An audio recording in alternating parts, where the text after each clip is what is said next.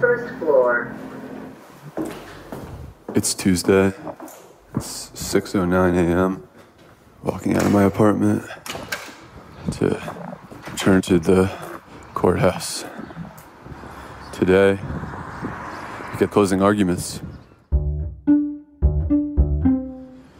To some extent, we know what the prosecution's going to say. We know their case. The prosecution has a coherent story, but we haven't heard an alternative theory. So this morning, Todd Blanche, Trump's lawyer, is going to try and give that alternate theory. You see doubt with a good story. What's that story going to be? We'll find out pretty soon.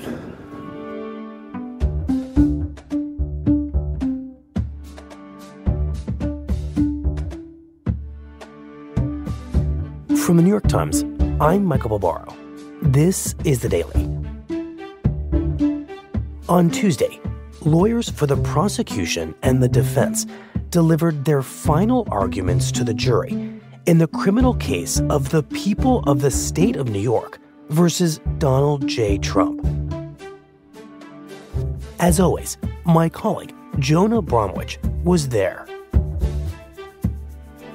It's Wednesday, May 29th.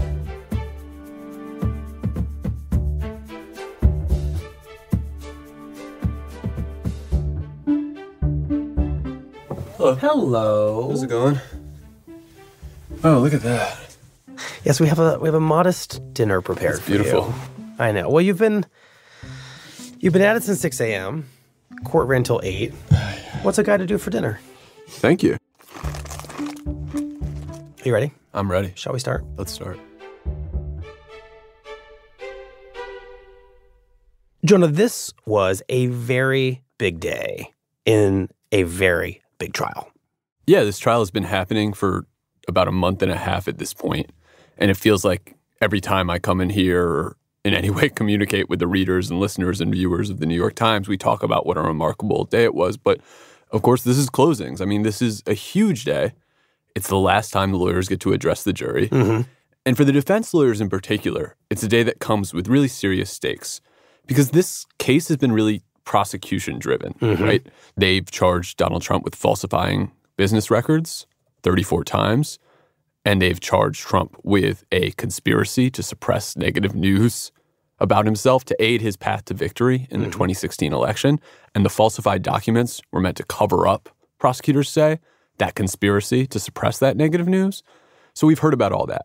20 witnesses from the prosecution, only 2 from the defense. And the prosecution, I think it's safe to say, has put together this really tight, understandable script. They have a story that the jurors know well at this point. And so the defense, of course, has questioned the prosecution's witnesses, and they've talked about some of the prosecution's evidence, but they really are working off a script that they didn't themselves write.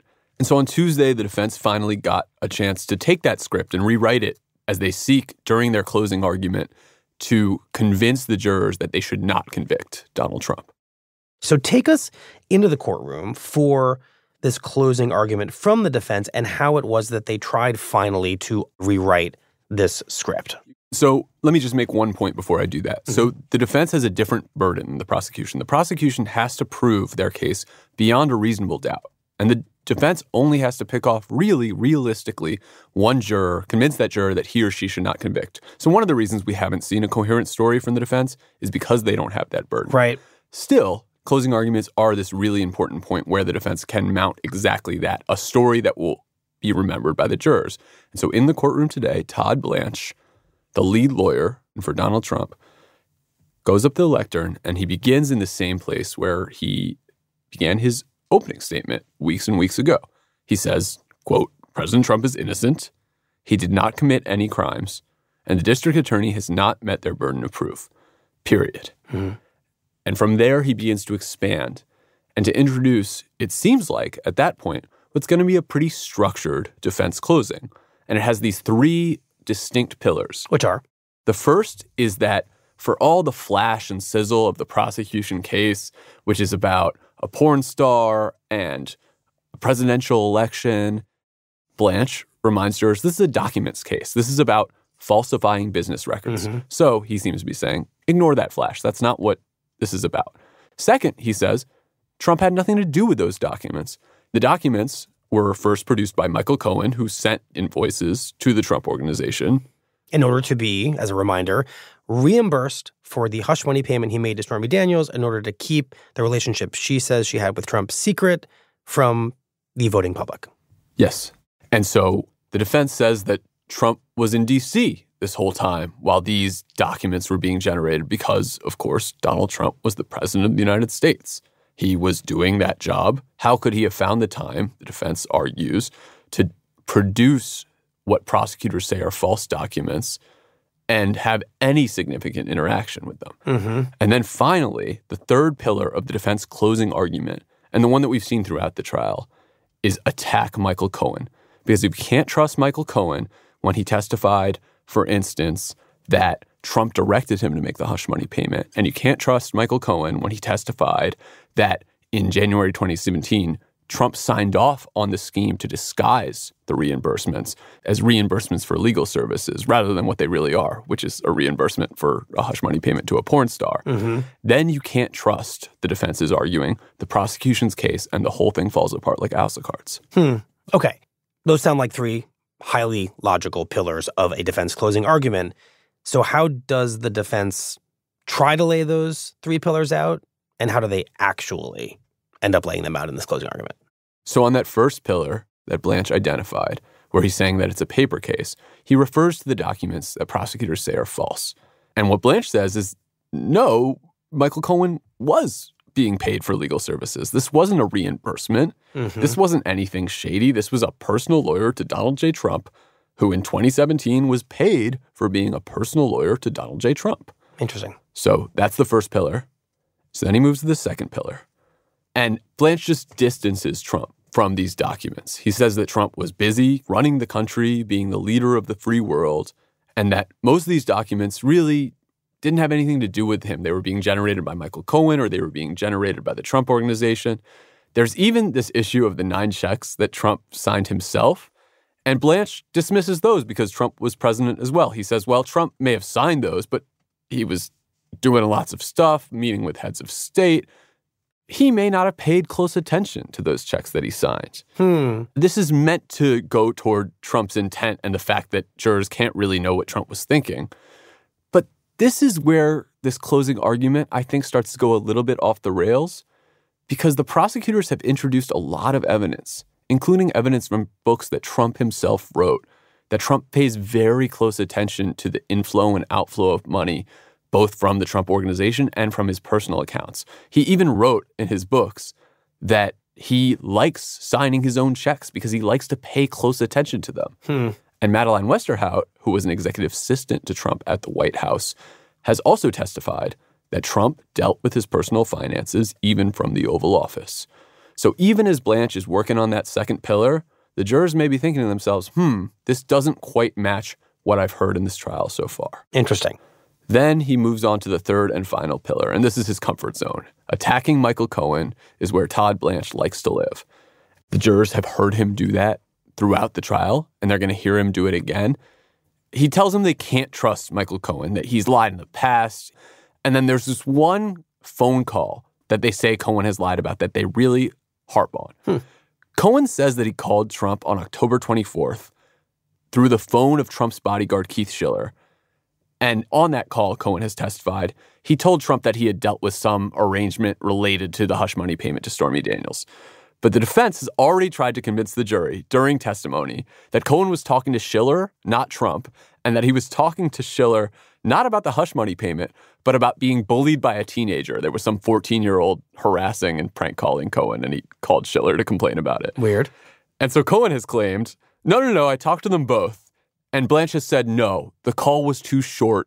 You're lying. And he says that again in closing arguments. He reminds the jurors of this sequence, and he says, Michael Cohen lied to you about talking to Trump that evening through Keith Schiller's phone and committed perjury at this very trial. And then he kind of veers into this sports metaphor world. First, he calls Cohen the MVP of liars. That's the most valuable player of liars. And apparently liking that line, He then introduces another one. So a newer sports term than MVP is GOAT. Greatest of all time, right? Greatest of all time. And so Blanche introduces that concept. He says Tom Brady, for instance, is the GOAT. And he says Michael Cohen is the GLOAT. He's the greatest liar of all time. So Blanche here coins the phrase gloat and seems to be kind of gloating about it. Yeah. But it's really important that Todd Blanche do this. And there's a reason that he's attacking Cohen all these different ways. He's trying to use humor. He's trying to use argument. And the reason this is so important is something that Blanche just says straight out in the middle of his closing argument. He tells the jurors that they cannot convict President Trump of any crime beyond a reasonable doubt on the word of Michael Cohen.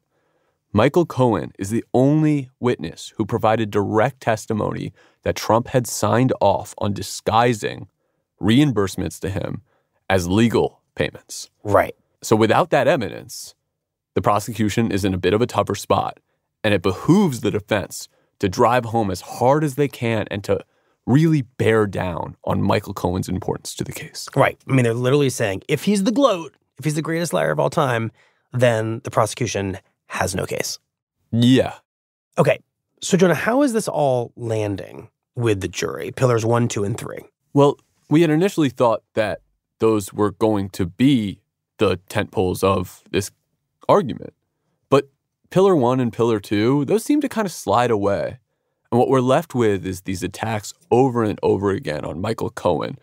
And so, by the end of the defense's closing argument, the jurors are really left with not the cohesive narrative from the defense that we might have expected that they would provide in their closing argument, but with this single idea: you can't trust Michael Cohen. Right. It's not a fulsome, rich, alternative story, which, as you said earlier, was the opportunity the defense really had here. Why do you think the defense didn't avail itself of the opportunity to tell such a story?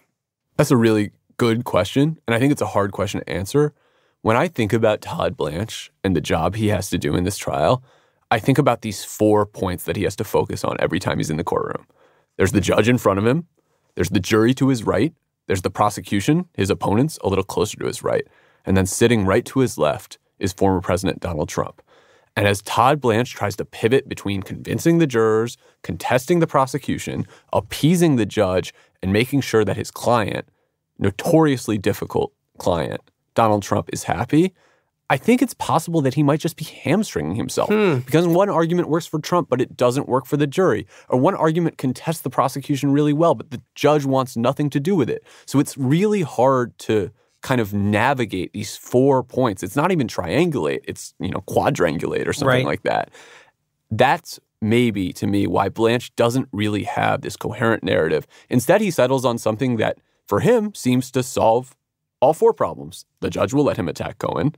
Trump loves when he attacks Cohen. Right. The prosecution is angry when he attacks Cohen because he is a key witness for them. And hopefully, Blanche thinks, the jury will be convinced by these attacks on Cohen. But Michael Cohen is just one witness. And the problem with focusing on him, with having this kind of one-line argument, Michael Cohen is a liar and you can't trust him, is that when the prosecutors are about to tell this long story that they're going to back up with tons of documentary evidence and tons of testimony that didn't come from Michael Cohen, will that single attack on Michael Cohen, will that stick in jurors' heads and produce the reasonable doubt that the defense needs to do everything it can to get?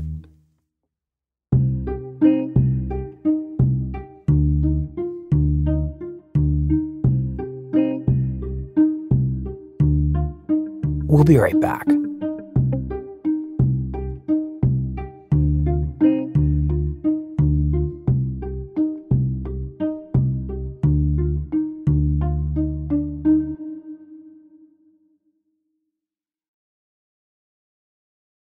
Jonah, you just said that the thinness of the defense's argument, relying so much on Michael Cohen's veracity, left it vulnerable to a strong closing argument from the prosecution. What was that closing? The prosecution, namely Joshua Steinglass, the prosecutor, is going to deliver this closing. He steps to the lectern, and what he essentially tells the jury is, you don't have to rely on Michael Cohen. We have 19 other witnesses. And these were not random people we summoned off the street. These are people who are in Trump's orbit. Many of them are still loyal to Donald Trump. And yet, bit by bit, piece by piece, they also offer testimony that is really damning to Donald Trump. So one witness that he really sticks with for a long time is David Pecker, who in 2015 is the publisher of the National Enquirer, and you'll remember is one member of what prosecutors say was a conspiracy to suppress negative stories about Trump during the election that involved Trump, Cohen, and David Pecker. Right. So David Pecker, he says, clearly implicates Trump. In fact, David Pecker says that he had multiple conversations with Trump, and there was at least one of those conversations in which Trump just acknowledges having known about this scheme to pay hush money to people who had damaging stories. So David Pecker is a great witness for prosecutors to identify and say, ignore Cohen, look at this guy. Another witness that prosecutors gesture at, don't look at Michael Cohen, look at this other witness over here, is Hope Hicks. And Hope Hicks was Trump's campaign spokeswoman and then later a spokeswoman for him when he was in the White House. And there's a couple of pieces of Hicks' testimony that they draw on. Now, Hicks is still loyal to Trump. She teared up on the stand. Right. And yet, prosecutors say she still gave damning evidence against her former boss. So one thing that she testifies about is Trump having told her at one point that it's a good thing that the news of the hush money payment to Stormy Daniels did not come out during the 2016 election. Now, this is kind of gold for the prosecution because the defense has tried to argue, Trump may have wanted to hide the Stormy Daniels story, but if he did, it was just to protect his family. But Joshua Steinglass, the prosecutor, says that by saying to Hope Hicks that he's happy that it at least did not come out during the election, Trump is making his motivation plain and reinforcing what prosecutors say was his reason for entering that conspiracy with David Pecker and Michael Cohen in the first place. This would seem to do a lot of work to say to a jury, you don't have to rely on Michael Cohen.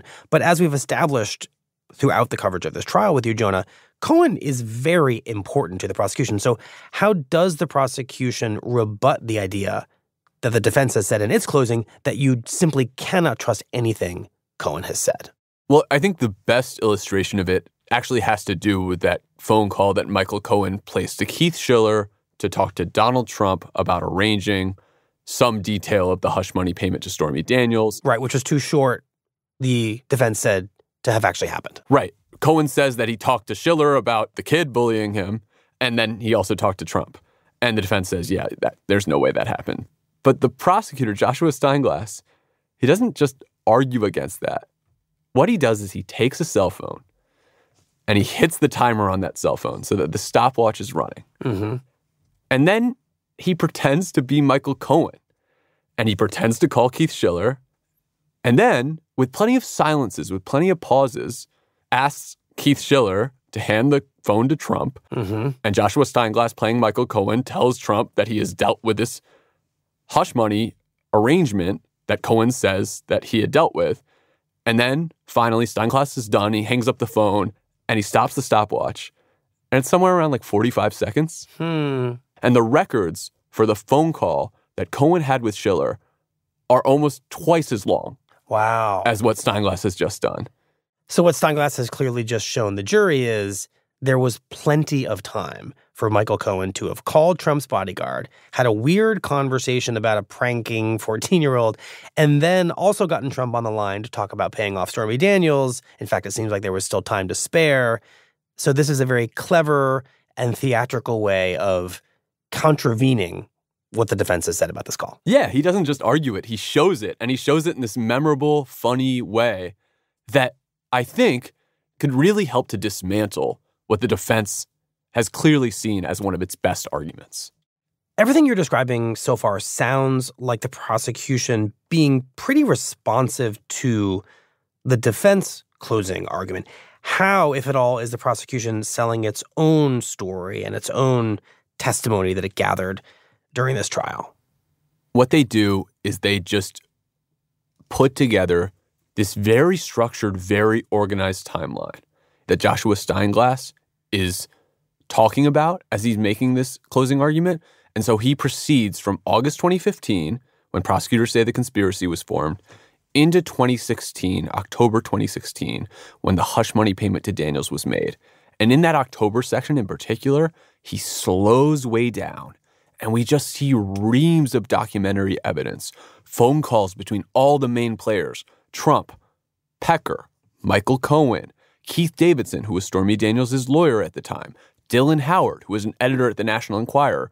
Not only are we seeing these people talking to each other, but we're seeing events play out in real time. So something happens in the campaign. For instance, the Access Hollywood tape gets released. This is a problem for the Trump campaign. And suddenly Stormy Daniels' story, another potential sex scandal in waiting, is a lot more urgent for them to deal with. And so, as Joshua Steinglass is telling us about this, all of which took place in October 2016, we're seeing all the related phone calls between those key players as Cohen realizes he has to deal with the story, and he starts contacting Keith Davidson, and he starts contacting Donald Trump. Everything that Joshua Steinglass is arguing here is not just relying on Cohen's testimony. Cohen's testimony is this one strand of a really intricate, colorful, detail-packed sequence that the prosecutors lay out. Sometimes it could feel almost overwhelming. And I just want to make sure that I'm highlighting the contrast here because it was really stark in the courtroom. Todd Blanche tried to structure his argument in a somewhat similar way with those three pillars. But his argument soon melted into this, that, and the other thing. The prosecution's argument is really structured. There's scaffolding throughout it. And so when you try and remember a certain piece of evidence, it makes it easier to remember where each detail is kept. You know where the Stormy Daniels payment is because it's at the end of that long sequence in October. You know when the election was, November 8th, 2016. All those things are anchored in time in the prosecution's argument. And so when the jury begins to deliberate, they'll be able to refer back to that timeline as they seek to bring up and discuss these all-important points of the case. But when they refer back to the defense closing, other than Michael Cohen is a liar, it's not really clear what they'll remember. What you're clearly saying here is prosecution was telling a better, more coherent, more compelling story than the defense. But I'm curious, as you're in the courtroom listening to the prosecution, which gets the last word with its closing, how they're signaling to the jury that this is a case worth convicting a former president and current Republican nominee for president of having committed. Because that seems like a somewhat different kettle of fish than simply referring to a bunch of evidence. Well, this is the reason we're talking about this case, right? It's significant not because it's a random defendant in New York charged with 34 counts of falsifying business records, but because it's Donald Trump. And prosecutors aren't just arguing that he falsified records. They're arguing that he did so to cover up an election conspiracy in which he defrauded the American people by keeping the truth about his candidacy from them. And Joshua Steinglass draws on that here. He says that after the Access Hollywood tape was released, the campaign between Trump and Hillary Clinton was extremely close. He even plays video of Trump talking about how he needs every last percentage point he can get because the race is so close. And what Steinglass says is we can't ever know whether the publication of Stormy Daniels' story would have swung the election. But regardless, Americans in 2016 deserve to know. They deserve to know this thing that Donald Trump, prosecutors say, intentionally hid from them, intentionally suppressed this. In doing so, he really robbed Americans of our right to evaluate candidates as fully as we can, the prosecutors are arguing here. So given everything that you've just laid out, I want to now and finally turn to the jury's deliberations, which are about to get underway. You are, of course, a reporter. You're not a juror, but you sat in this courtroom for the entirety of the trial. You didn't miss a moment of it. So I'm curious how you're thinking about what those deliberations are likely to kind of look like. The jurors have a lot to discuss. I really keep thinking over and over about what it's going to be like for them because the jury is barred from discussing the case until this exact moment, until they're actually given the chance to deliberate it. So these people have been hanging out with each other for weeks, seeing the same stuff, making small talk. But never comparing notes about what they actually make of the testimony. Yeah, exactly. So now they get to talk for the first time. They will deliberate. It can take hours. It can take days. It can take weeks. Now, there are 34 charges here, and there are 3 options, really, for each charge. Mm-hmm. The jurors can find Trump guilty, they can find him not guilty, and they could just not come to an agreement at all and hang on the charge. Mm-hmm. And so if we hear a verdict, it could be guilty on all 34 counts. It could be not guilty on all 34 counts. It could be some combination, what's called a mixed verdict, where Trump is found guilty on some of the counts, but not others.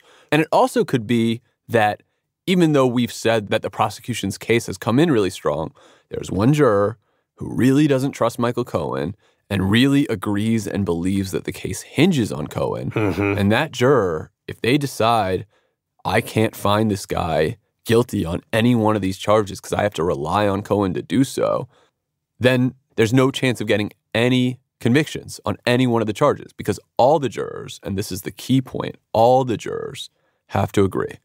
They have to be unanimous. Mm-hmm. And so what you have at the end of this trial that is about defrauding the American people, according to prosecutors, is this chance for 12 people in a room to come together, talk, and try to decide whether the first former American president ever to go on trial is guilty or not.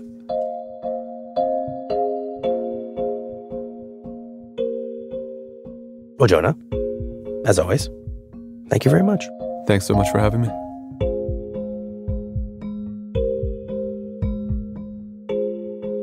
The trial is expected to resume at 10 a.m. this morning, when the judge will issue instructions to the jury. After that, jury deliberations will officially begin.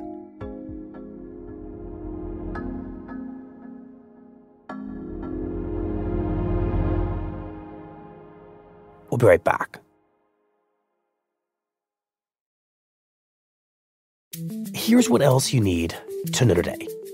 On Tuesday, the White House said that the Israeli strike that killed dozens of Palestinian civilians in Rafah did not violate President Biden's recent threat to cut off arms shipments to Israel if it carried out a major military operation in the city. How does this not violate the red line that the president laid out? As I said, we don't want to see a major ground operation. We haven't seen that at this point. During a news conference, reporters pushed a White House spokesman, John Kirby, to explain the president's thinking. How many more charred corpses does he have to see before the president considers a change in policy? We don't want to see a single more innocent life taken, and I kind of take a little offense at the question. No civilian casualties is the right number of civilian casualties.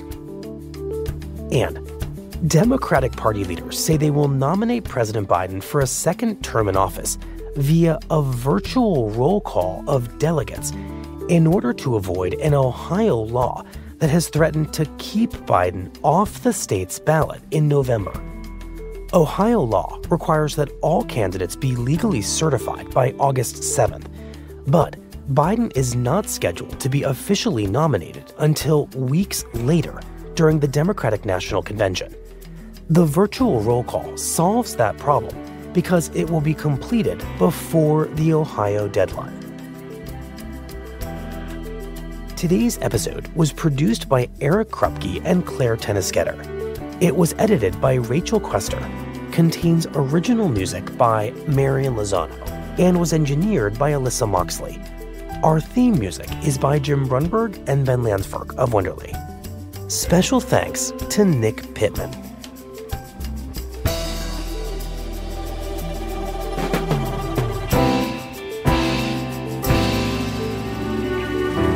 That's it for the Daily. I'm Michael Barbaro. See you tomorrow.